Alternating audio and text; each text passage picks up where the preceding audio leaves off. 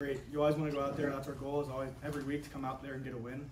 I felt like we had a great start, and I think that we can continue to learn off of that, and just come next week ready to go. 9 targets from Cade. What's been kind of the key to building that chemistry with the new quarterback? Yeah, it's just like any quarterback. You just want to go out there and be a security guy for a quarterback as a tight end. That's what you want to do, and every practice, just trying to get on the same page as Cade. It's a great experience, and I'm happy he's here. You had those 2 big third down catches in the drive in the fourth quarter. Just can you kind of go through what all you saw in those plays? Yeah, so I saw post safety. The guy came down, and so I felt like I could win on that route on that first third down, and I tried to get on his toes and then take it high, and it kind of worked out.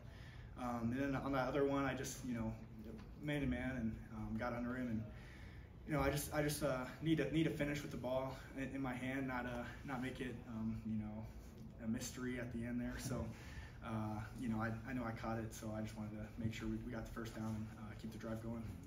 A couple big explosive plays for you and for this offense, and especially after last season. What does it feel like to reach that gear that's been sort of missing for a while? Yeah, I just think that at the end of the day, I'm going to go out there and try to do whatever I can to help the team win. And, whether that's, blocking or running routes and catching them on third down, whatever works. I'm just going out there trying to help. And, I'm fortunate that I was out there on, 2 big plays. And, you could put anyone there and they would have made this place too. So, I'm just happy, to go out there every day and compete. What do you think of Cade's performance? I thought he played really well. It's tough, going on any new team like that. And, he's learned a lot and done a really good job, and I'm proud of him, and I think that he did a great job. How about practice reps with him? I mean, obviously he's been dinged up for a bit. Getting those practice reps, how important are those? Oh, it's so important. You win the games during the week, and I just think that if you're practicing, and that's the most important thing, to be out there at practice every day, and like I said, you win the games during the week. So when you build those reps with them, it's a great thing. What did they do maybe defensively that kind of prohibited you guys from running the ball the way you wanted to? I felt like they put a lot of guys in the box, and I felt like at the end of the day, we just gotta be better finishing our blocks. I feel like we did a great job, but you can always work on it, and I just want to go out there and finish those blocks, like I said. So yeah, I think that's all it comes down to, is finish. Luke, you guys got off to a fast start, second, third quarter, just went a little bit stagnant. How'd you guys kind of regroup and get it back going, at least to finish on a strong note? Yeah, I think at the beginning of the fourth quarter, Mason Richmond gave a really good speech, and I think it really sparked a lot of guys, and it fired me up, and that's the drive. That was right before the drive.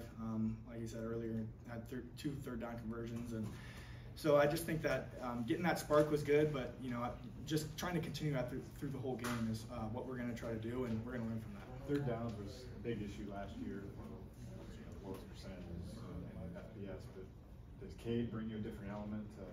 You guys are much more successful on those third downs today. Yeah, I think that it's a whole team. I think that if you go out there and not everyone's on the same page, then all 11 guys doing the right thing, then you're not going to go out there and convert. So I think that it's just all about going out there, everyone, and getting it done. You guys relied heavily on, I think, all but 15 plays or whatever were largely in at least 12, if not 14 on the goal line. That's incredible. Yeah. What does it mean for the tight end group that you've got 4 tight ends on the field? It's awesome. When Coach Hodge came in and he wrote up that personnel grouping, I went straight to the receivers room and tried to find Nico. He wasn't in there, but so I was like, "Come on, Deontay, look at this," and get all the receivers out and put all the tight ends in. It's great. I just think that it's so awesome. Everyone in that personnel group deserves to be on the field, and I'm just so happy for it. It's just awesome.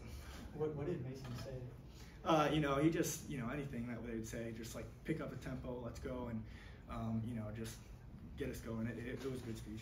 He's generally a pretty quiet guy. Mason, yeah. It doesn't strike me as being a demonstrative type of guy. Did that fire you guys up even more, that he's kind of stepping out of character a little bit? You know, I feel like he is pretty vocal. You know, maybe he just doesn't show it that much. But you know, every in the practices and stuff, he's always pretty vocal. And I think that just kind of the timing and where you know, when it happened. Obviously, the timing when it happened, but just going out there and having that time, it was perfect. And I think that, you know, it was great at the time. All right. Thanks. Thanks, so.